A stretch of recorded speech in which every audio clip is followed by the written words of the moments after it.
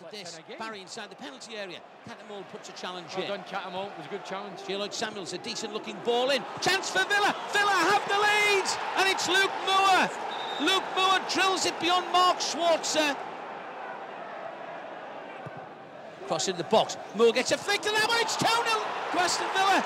In fact, it's flicked into the back of the net by Kevin Phillips. Now on the left-hand side for Gareth Barry.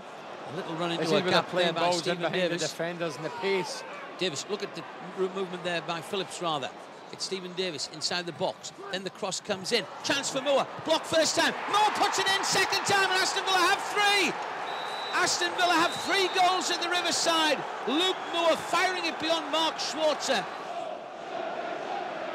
As Aston Villa win it, and Borough, the wheels are in danger of falling off here. Moore's in for his hat-trick. Moore's in, dinks it over Schwarzer. It's 4-0 to Borough. The wheels are off the Borough wagon, and Luke Moore's got a hat-trick. It is 4, it's astonishing, it's capitulation, and quite simply this Riverside horror show could end in any amount of goals that Villa want.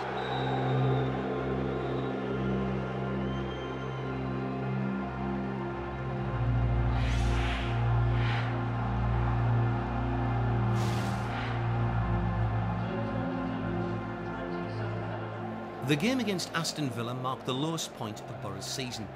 Lee Cattermole's tears would symbolise the disappointment and frustration shared by the players